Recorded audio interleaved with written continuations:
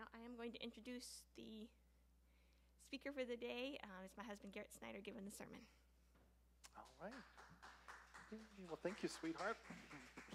I'm back. No. That's why I always like to offer other people to pray, and then I'm like, oh, whoops. But and everything, too, because I always think I talk too much sometimes. I like to spread the blessings to others to pray to and to have blessing. All right. Well, at this time, I'm going to enter into a very short prayer before we begin. Heavenly Father, we thank you so much for being with us today. We ask, Father, that you be with us and that you be with me, and that your word would speak through me today, that your will be done in my life too, and also the lives of our congregation. And also let your will be done, and that you speak, and that your words come through me, and that you show me also your ways and continue to guide me and humble me and walk with me also as we deliver the message this morning. And in Yeshua's name we pray, amen and amen. All right. See if I can find my notes. They're right here. Good. I always trust paper, but that's just me, though. I'm starting to get more familiar with technology as things go along. So, and that brings me to my next part 2. So, we talked about what community is, and that community a few weeks ago, 3 weeks ago, I guess it was. We talked about community and the importance of it, and also that community existed. We focused on Acts chapter 1 and 2, especially, and then some in 3. And then you could see the progression through Acts that the body of Messiah kept growing continually. So that's just a brief review for you.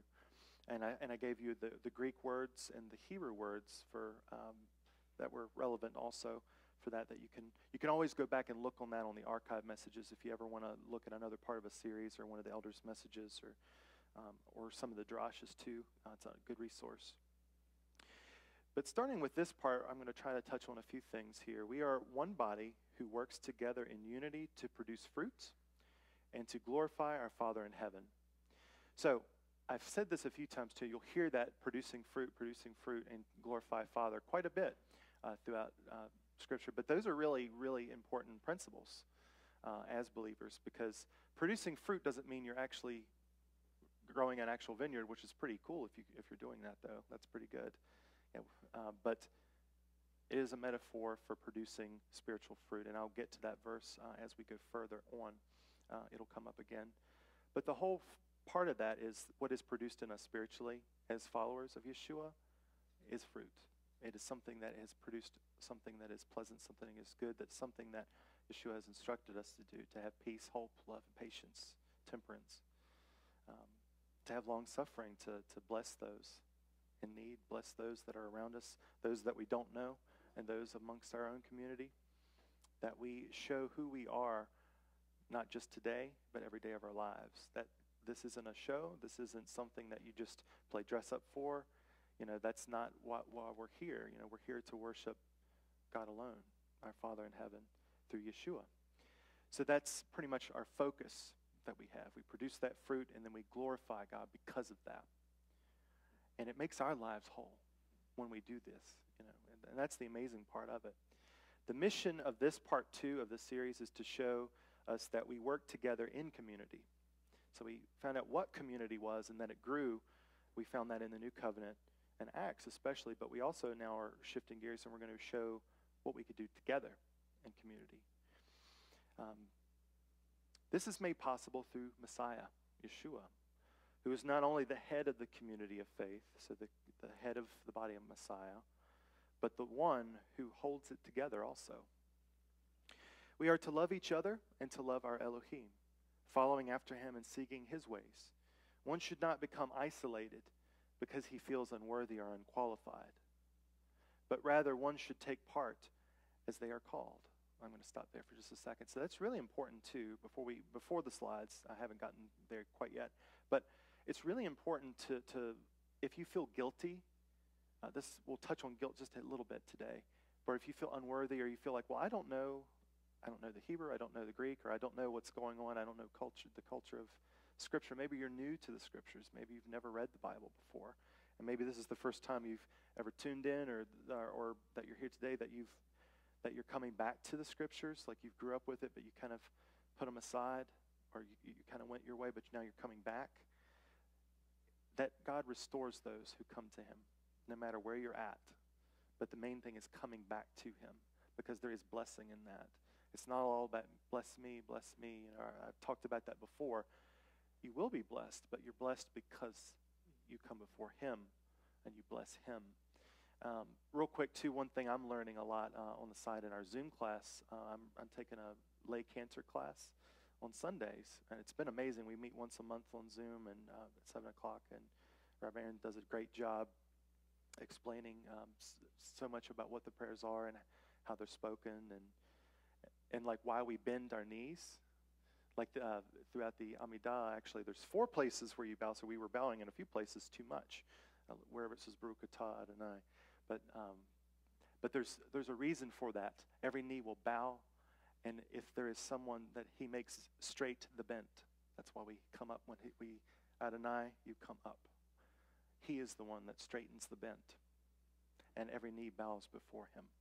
So there's meaning in everything that is done, and it's just amazing seeing that part of the community that is not part of our immediate community that is interacting with each other, and that's really awesome. But guilt, shame, or pride should not keep us from involving ourselves in community. So if you feel shy, if you feel like you're not worthy, like I've just sinned too much, all these people in here are beyond where I'm at, I don't think I can really give anything. But that's not true. You can. And it doesn't matter if you know like I said, Ellen's been really helping me with the computer stuff and the technology and the sounds things. I mean, like, I'd be like, that's not my gift or calling. I don't know anything about that stuff, so I have some help. But I contribute what my part is. You know, I love to sing. I love to praise with liturgy. It's beautiful. I love that culture. But everyone has their own uniqueness, even here today, and those that are watching as well. You all have a uniqueness in the body of Messiah. So don't feel like you can't contribute to it, or that you would rather not because you'd rather someone else do it. But you are also called to participate in community, that you are also a part of the body. Moving to the first slide, Colossians 1:18. This is going over to first. First and foremost, Yeshua, he is the head of the body, his community. He is the beginning, the firstborn from the dead, so that he might come to have first place in all things. So that's the number one thing to remember in community. It isn't necessarily all of us first. It's him first. He's the one that is the head, but he is also the one that holds it together. And going with that, you'll also find the words of Yeshua in the Gospel of John, chapter 15, verses 9 through 11. Just as the Father has loved me, I also have loved you. Abide in my love. If you keep my commandments, you will abide in my love, just as I have kept my Father's commandments and abide in his love. These things I have spoken to you so that my joy may be with you, and your joy may be full. And you know, reading throughout the scriptures, throughout life and everything, I was just like, that really hit me the other night. I was just going through different scriptures, and I was like, trying to find things about community specifically, because I said, well, we have a part 2, and I wanted to do something about unity. But when I saw this, I was just like, I was praying. I was like, Father, let your will be done. You show me. And I just sat there for a while and just kept saying that, and I kept skimming through the books. And I was like, I'm going to turn here and see what we have, you know, and then reading it. And that one popped out, and I was like, whoa. And it's very simple. You know, the commands aren't a burden, first of all. And a lot in our culture, and a large portion of the body thinks that the laws are burdensome, or that they hold you back, or that they were done away with, or they were nailed to the cross, or nailed to the execution stake that Yeshua was on. But no, he came to make them make more sense, to bring them to their fullness so they could be done.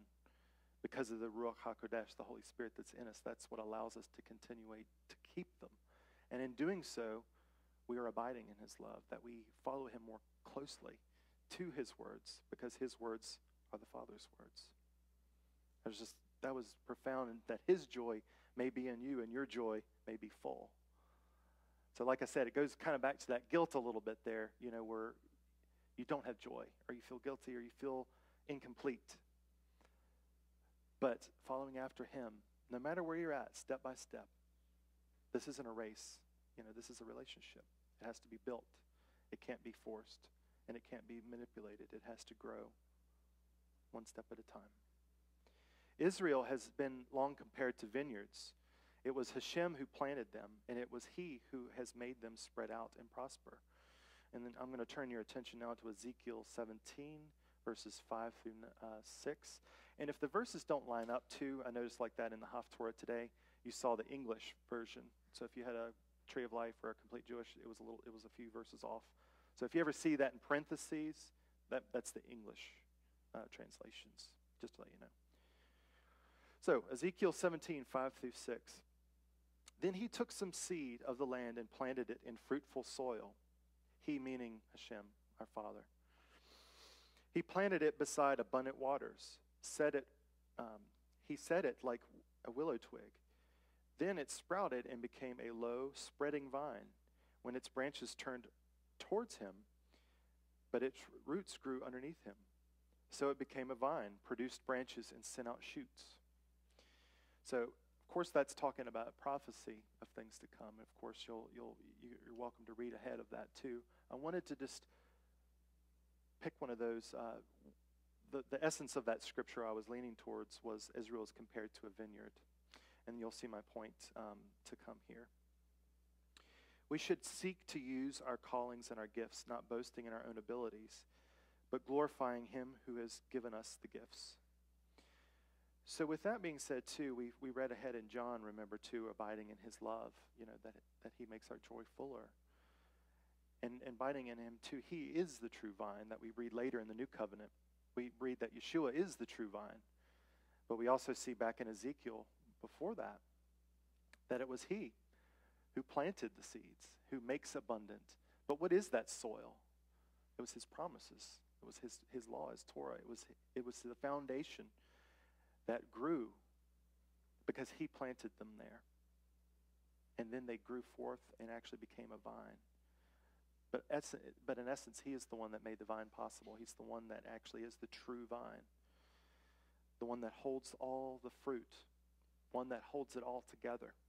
So you could see some of the parallels throughout. And there's so many scriptures that you could pull.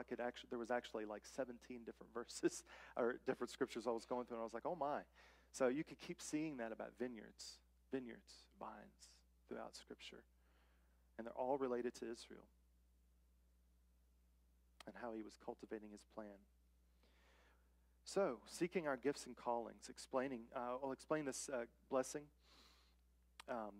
This is also an interesting point, too, because this kind of goes back to spiritual gifts a little bit. And you can read more about that, too, in detail. I didn't go so much into detail about the actual particular gifts, but in Romans 12, 3 through 5, for through the grace given me, I say to everyone among you, not to think more highly of yourself than you ought to think, but to use sound judgment, as God has assigned to each person a measure of faith. So that's that uniqueness that we all have. For just as we have many parts in one body, and all the parts do not have the same function, so we, who are many, are one body in Messiah, and everyone parts of one, or part of another. Sorry, tongue twist there. So all of these parts are working together. It's just like a machine almost, if you want to be more mechanical in the mindset of it, instead of more organic. Either way would work for an analogy. But the really important thing is it all works in unison. And then later we'll see too that the body can't say, well, the hand is the whole body. If you don't look like a hand, then you're not part of the body, and that's not how it works.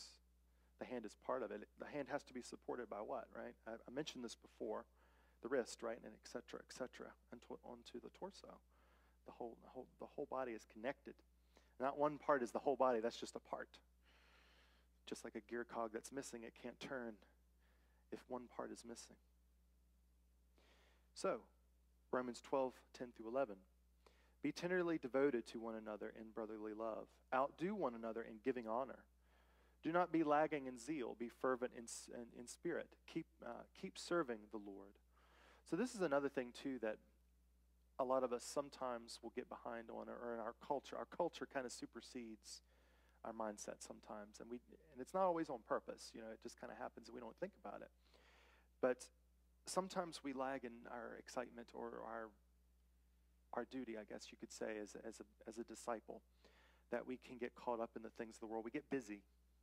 I may have mentioned that before also too, but it's a good thing to be reminded of that, because busyness can take us away from the things that he has for us in our mission as disciples. So that's also another reminder he's seeing here in Romans. Don't be lagging in zeal. Be fervent in the Spirit.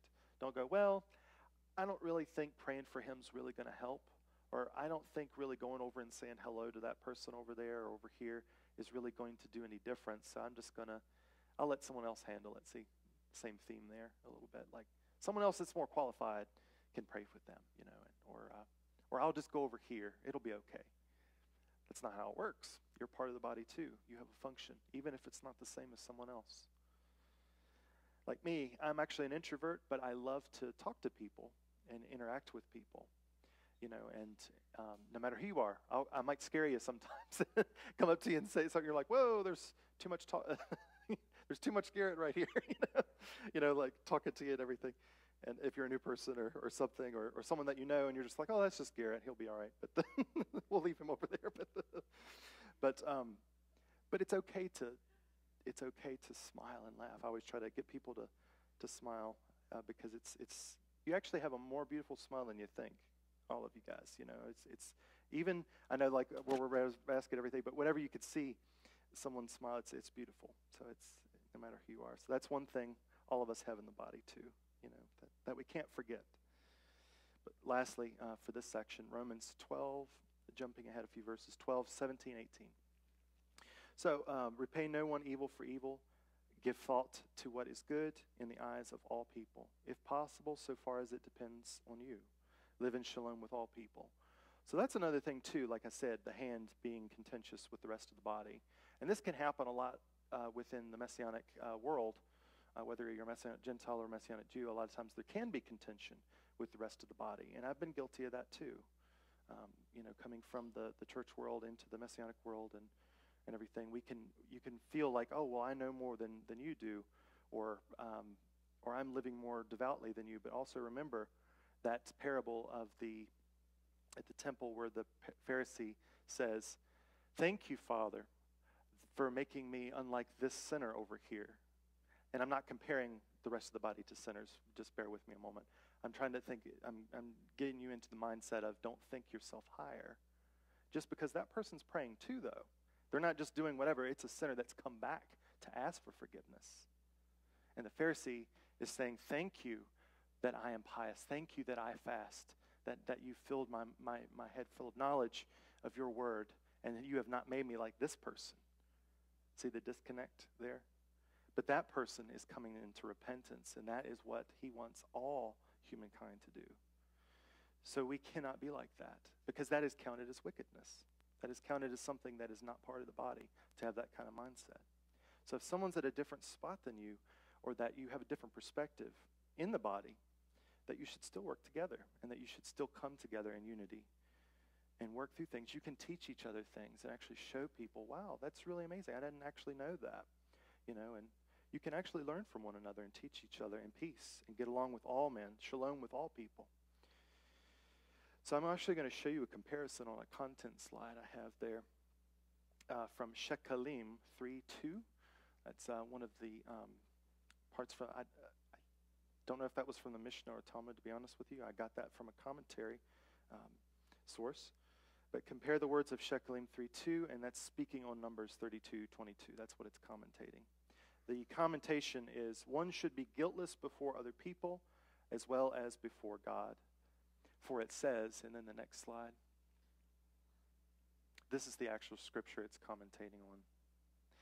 And the Lord, and the land is subdued before Adonai. Then afterward you may return and be free. Be free means guiltless, actually, too. Don't have the burden of guilt, is the association there. Before Adonai and Israel. Then this territory will be your possession before Adonai. So again, we have this guilt you know. So the land has to be subdued by Adonai. That also lets us know in our own lives that he has to be in control, that he has to subdue what's in your life. Are you willing to give that up? Or are you going to rather hold on to the grief or the guilt that you have? And we all have times of guilt, no matter who we are. I have had guilt. I'm like, if only I said that better. I said something really silly the other day. I don't feel worthy of getting up here. And a lot of times I don't. I'm nervous coming up here and praying, but I love it. I know that my focus goes to him, though. It's not about performance or anything. I'm just telling you personally. That's what I feel. But the amazing thing about that connection is that I need to humble myself and let the Lord take control of the problems that are going on in my life, that I can be blameless before him or not have that guilt around. It doesn't belong to me. The guilt doesn't belong to you either. It is a lie. It's not true. So many people feel guilty with something they may have done. As a result, they may choose to distance themselves from community or feel they need to get themselves right first before coming back and participating in community. We cannot wait to act or think that the community will reject us. Rather, we should turn from what we have done wrong and repent before Hashem and those who we may have transgressed against. We should all have the attitude, too, like if I did something horrible to you, I would love you to tell me. And vice versa, that you could open about that and just say, I really didn't like the way you spoke to me. We shouldn't hold on to things and keep it secret. We should be open and be able to communicate. And that goes across the whole body of Messiah. And that's very difficult to do because we have to humble ourselves. Both sides have to humble themselves to hear that and respond. One is responding humbly. The other one is humbling himself to say, I'm sorry. They both work. They both require humility. And 2 Chronicles 7, 13 through 14. If I shut up heaven that there is no rain, or if I command the locusts to devour the land, or if I send pestilence among my people, when my people, over whom my name is called, humble themselves and pray and seek my face and turn from their evil ways, then I will hear from heaven and I will forgive their sin and will heal their land. Excuse me. And he will heal their land. So even then in Chronicles, it says that if you turn from your evil ways, I will hear from heaven and will forgive their sin. And also the land itself, you always see that too. The land would vomit up the inhabitants that were committing atrocities on high places, or they were doing things that they weren't supposed to do. The land itself had a grievance against the occupants. So it's interesting to say that the land, the land will be healed from plague, from famine, from the rejection of the people that inhabit it. So all that can be restored just by turning back to him. But that does require a level of courage to a degree, but that's part of faith too. Moving forward, Ezekiel 18, 14 through 17. Now behold, suppose, and this is really interesting too. Now behold, suppose he fathers a son. So this is a person that has committed sin. That's the context here. He fathers a son who gives who sees all his father's sins. So this is the son of the father. The father is the one that was doing bad things in his life. But this is the son seeing this sin. Okay, he's the one that sees all his father's sins that he's committed and observing. However, does not do likewise. He does not eat at mountain shrines like those high places that you hear about, or lift up the eyes to the idols of the house of Israel, or defile his neighbor's wife. Nor does he wrong anyone, take pledged property, or commit robbery. But he gives his bread to the hungry and covers the naked with a garment, withholds his hand from mistreating the poor, does not take interest or increase, practices my laws and walks in my statutes. He will not die from the iniquity of his father. He will surely live. This is another one, too, that's very common, and it's very unfortunate, too. And I've seen it a little bit in my life, too. A lot of people will feel guilty because they're like, well, my parents, that's how we raised and everything. I don't know what you know. It all goes back to that cycle again. So all this is connected about the fear. Fear and guilt are kind of related a little bit. Fear keeps you from doing. Guilt keeps you burdened. It keeps you from overriding the fear that allows you to conquer the promises that Yeshua has said that we would conquer. We're victors. We're not victims because of who Yeshua is and because we have the Holy Spirit in us, the Ruach HaKodesh. We can be forgiven.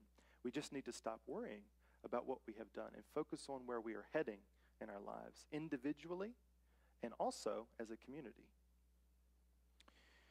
We are very different. Now, this is kind of tying in what I said earlier about the different parts. We are very different in the body. We are unique and diverse. Many of us not only come from different backgrounds, but many have different gifts and blessings that have been given to each of us by our Elohim. He is glorified, and we are blessed when you act and use your gifts to bear fruit. They are multiplied because of him who works within you. So do not forget that. That is very important.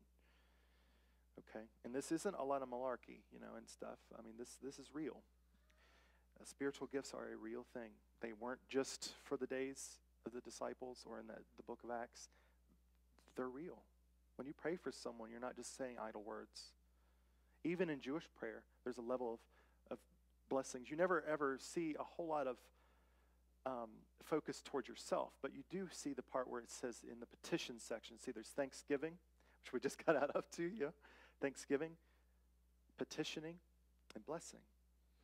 And there's different layers of blessing in all of them.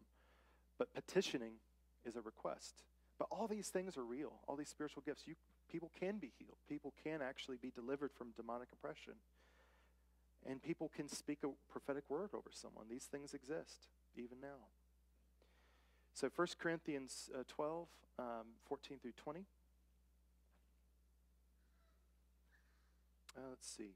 For the body is not one part, but many. If the foot says, now this is what I was telling you about, one little part saying it's the whole thing. Since I am not a hand, I'm not part of the body. Is it therefore not part of the body? And if the ear says, since I'm not an eye, I'm not part of the body, is it for that reason any less part of the body? If the whole body were an eye, where would the hearing be? Well, that makes a lot of sense too. That's one gift, but it can't override all of them. If the whole were hearing, where would the sense of smell be? But now God has placed the parts, each one of them, in the body just as he desired. If they were all one part, where would the body be? But now there are many parts, yet one body. So the next slide, continuing with that, 12, 21 through 25. The eye cannot tell the hand, I don't see you. Or in turn the head to the feet, I don't need you. On the contrary, these parts of the body that seem to be less important are indispensable. Those parts of the body that we think to be less honorable, we clothe with greater honor. And our unrepresentable parts are treated with greater modesty. But our presentable parts have no such need. Rather, God assembled the body, giving more honor to those who are lacking, so that there may be no division in the body, but so the parts may have the same care for one another. And I'm concluding now. So that's really important. Like I said, it goes back to guilt, fear, and unity in the body. All these parts have a purpose. So that's the running theme here that we're seeing. And they are related because, like I was saying too, if you're kept back from doing what God has called you to do, or if you hear that, even if you don't hear, but you're getting that from God, that you've been praying about something, and He's telling you, I really want you to do this. And you keep praying and abiding in Him and following Him, and He keeps pressing in and telling you this. It's something that He's trying to tell you. That is real. Bearing fruit is done by abiding in Yeshua. So this is something that we all can do. We all abide fruit, no matter if you feel worthy or not. But what are you doing in your life? What are you trying to seek to do? Are you trying to do things your way and just see where you can get just being a good person, which is good. It's good to be a good person. But that's not enough. You have to give Him everything. You have to give Him your whole self. That's why, like, in worship too, like especially in this walk, dance is done a lot because we sing praises. We use our hands to worship. We also use our whole bodies to worship before the Lord in a reverent way. Our whole being, not just our words, proclaim his greatness and have joy. And that is a fruit of sorts too.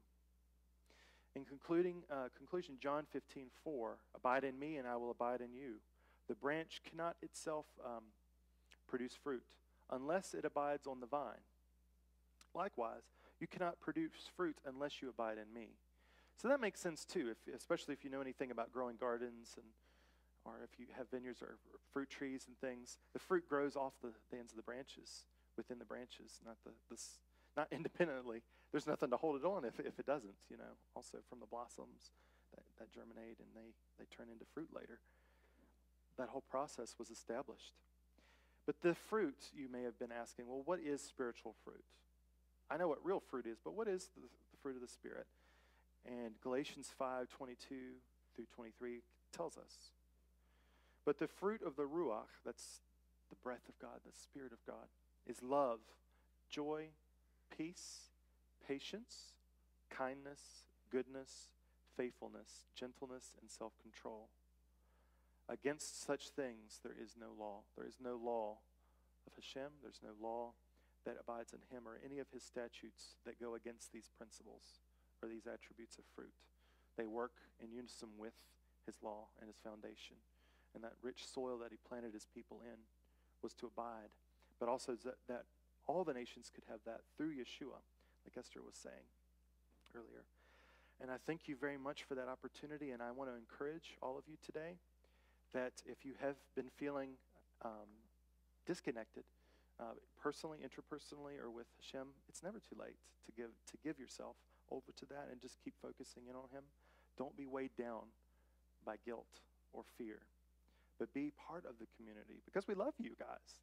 But not just because of that, and we actually enjoy seeing all of you guys. It's actually a real joy. It's not a fake smile. It's real. But we're not here just for that reason. We're here to worship before our Father in heaven together. And we can sharpen each other and support each other in that unity, and that everyone has a part to play. And Shabbat Shalom. Thank you. All right. Thank you, guys.